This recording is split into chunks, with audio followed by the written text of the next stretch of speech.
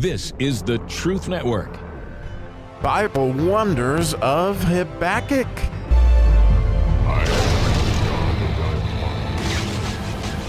Oh, the Yud verse on the second chapter of Habakkuk has a lot to do with, I'd like to call the Yud section in the 119th Psalm the Let It Be, because the last four verses have to do with let, and I think you're going to see how that fits into this particular verse.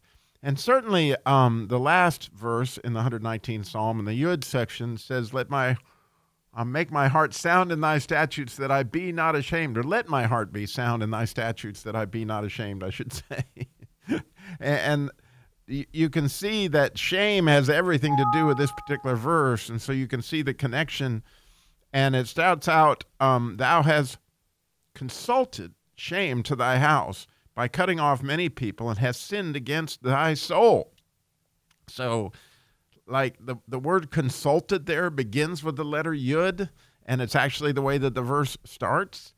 And it's an interesting thing to consult shame, which is clearly what he did. And it says by cutting off many people. And the horrible, horrible consequence of that is what is going to let happen under the situation is that his heart is going to be awfully ashamed because he sinned against his own soul.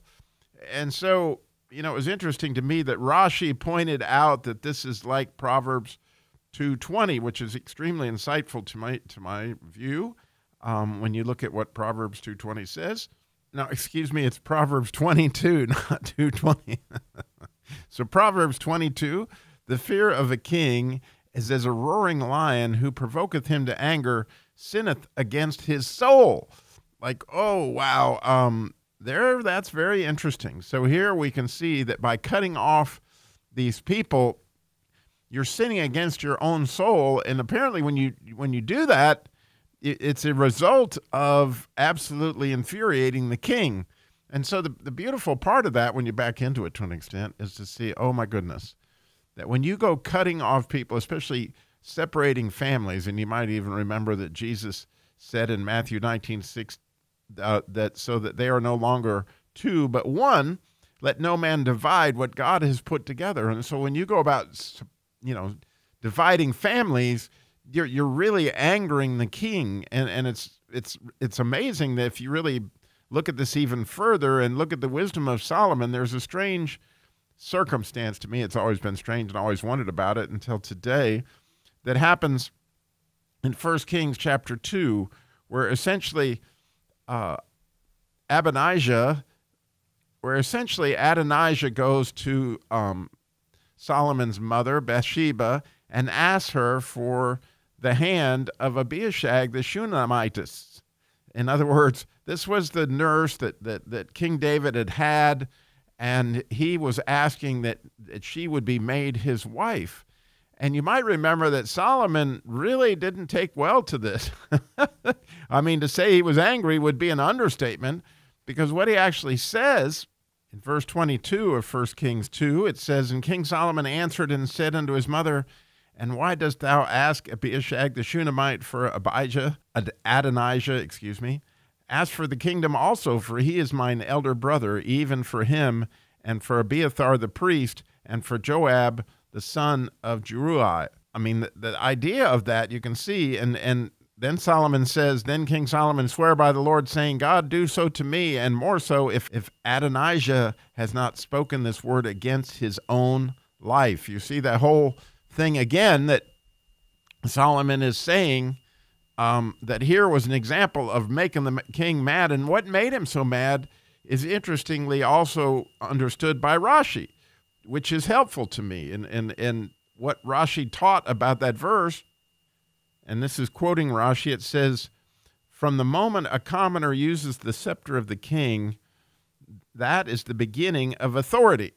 And so interestingly, apparently Solomon thought of the Shunammite as the scepter of the king, which is a neat idea of the letter Zion, because that letter means, or the scepter of the king is a Zion, and it's a feminine reflection of a masculine energy. And so, obviously the wife of a king would be that scepter to some extent, which, opens up why Solomon was so angry that literally his brother was asking for the authority of King David in a sly manner.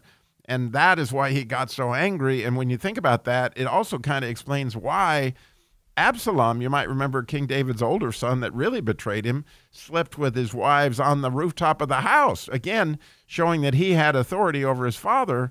That's an interesting understanding. And even the point that I went and thought about how Simeon slept with Jacob's concubine, Bilhah. And so interestingly, so I studied that and went and saw that, and this is a bit of a bonus coverage that we're going to get back to the verse here in a second, but it all kind of relates in that what it says there is that Bilhah was, of course, Rachel's maid, and Rashi teaches that what had happened was after Rachel's death that Jacob went in and changed. He used to sleep in Rachel's tent, and he changed where he would sleep, and he went to begin to sleep with Bilhah, which was Rachel's nurse, which infuriated Simeon because it felt like it was another insult against his mother. So he went in, according to Rashi, and messed up that bed, and in doing so, from Jacob's standpoint, he was the same as sleeping with Bilhah. Again, the Bible's pretty clear that he lay with her. Whatever the situation was, he was taking his father's authority in the same sort of way because, this was his wife. And when you anger the king, it does not go good. And clearly you can see that this was a huge example of bringing shame onto the house of Simeon, which it did in so many ways, from the get-go there, as he was the firstborn and would have had firstborn and would have had all those rights that eventually Judah got. And so, wow, what a change in direction because he usurped his father's authority. So obviously it clearly angers the king when someone comes between a husband and a wife. I mean, here's the point I'm trying to make. So when you look at your own life, what does that look like? Like, man, to sleep with another man's wife, you're really breaking up a family, and you're bringing shame and disgrace on your own family. And what God has put together, let no man put asunder. And here is the retribution for that. Like, man, you're literally going to anger the king at the forfeit of your own soul. Of course, Jesus can cover that. I'm not saying that that's unforgivable sin or anything, but I am saying look at the shame that's involved in that, and look what you're doing to your own house, and look what you're doing to the house of the person that you're shaming. And like, man, it's in God's eyes, a horrible, horrible, horrible thing because, all the children involved, you're messing with the whole family. And so I realized that I may have lusted after women at a point in time, thinking that that would be horrible and like Jesus said, just as bad. But no doubt I've had it done to me where other people slept, not with Tammy, not my wife now, but my two previous wives. And in both cases, I know that how horrible that feels. And so I was thinking this morning, like, wow, number one, I don't have to necessarily revenge those things because God will revenge. He's going to make this right.